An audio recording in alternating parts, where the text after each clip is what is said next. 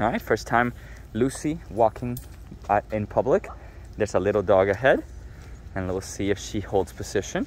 She's very excited about it, so she's getting corrected there to get back. Nice, that's more careful right there. Beautiful, that was very good. You just learned that, hey, there's a boundary there, and she respected it. Very nice. A little distracted with the person, but not bad. Nice. She's sitting and she's looking and she's doing pretty awesome.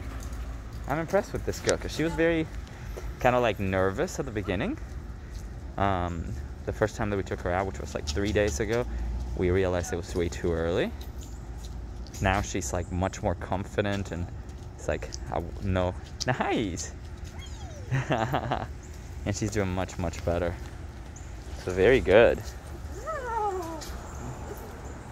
Yeah, let's try to play with it. Oh, this has been a big deal too, getting her to play. Nice. Not too interested, too many distractions right now, but we'll get her interested in it once she kind of gets that sort of like, oh, there you go. Oh. As soon as I put it down. Of course.